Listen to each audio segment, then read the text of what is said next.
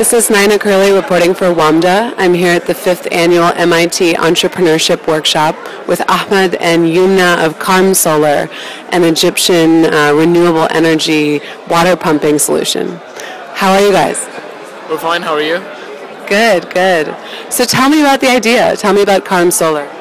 Well, basically, the main aim that KarmSolar is trying to implement and introduce to the region and even globally is to make sure that solar energy is commercially viable, that we come up with creative solutions that can compete with the conventional sources of energy like diesel and natural gas, to make sure that the region shifts to its most abundant resource, which is solar energy.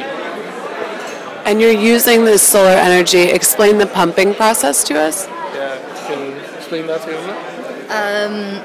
Yes, basically we developed a high-capacity solar pumping solution. Basically we were able to pump underground water using solar energy. Our solution is not only cost competitive, it is practical for use in the agriculture sector. Anything like that? Yeah, we actually, the main thing is that we compete with diesel. Most of the agricultural expansion in the region is happening off-grid, and it depends on burning diesel to produce electricity to pump the underground water. Now, diesel is one of the most expensive fuels, and one of the fuels where there is sometimes shortages in countries like Egypt, Sudan, Tunisia, Jordan and Lebanon. And the rate of increase of the fuel price is something like between 10 and 12% annually during the past 10 years. So basically, shifting to solar energy is like taking a hedge against the diesel prices to protect you from the price increases. In addition, it's much more abundant than diesel, basically. Sorry, I was going to say it also has a very huge social impact, something important to focus on. Yeah. I mean, energy is one of the factors increasing agriculture, the cost of agriculture, which usually is transferred onto the consumer. And in developing countries, they spend around 60% of their income on food. So basically, this is a solution to help maintain the agriculture prices and help the increase of agriculture production to meet growing demand. Amazing. And how do you guys plan to market this? Well, the first thing, we realized how difficult it is. Even if you're commercially competitive, sometimes it's difficult for people who have been doing business for thousands of years or hundreds of years in a certain way to change the way they're doing their business. And using solar energy is different from using diesel.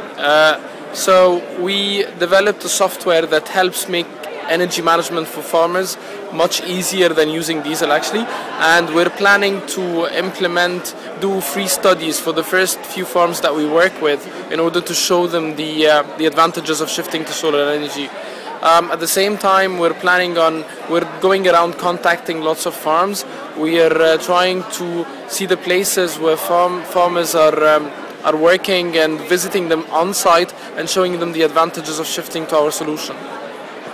Very cool. What kind of feedback did you receive from judges?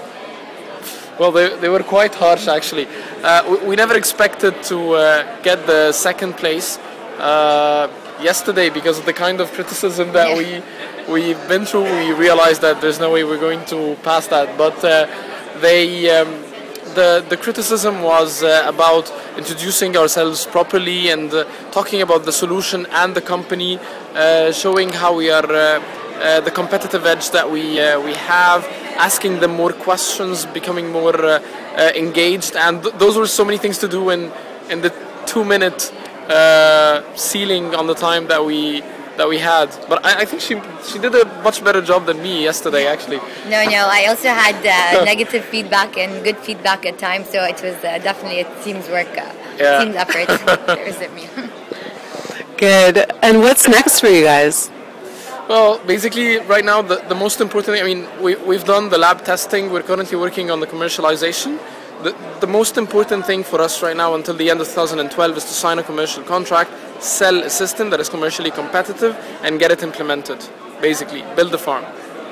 Well, hopefully winning second place here will help you do that. Well, we're still looking forward to the first place with the end of the competition. But yeah, yesterday was definitely a good day for us. Yeah.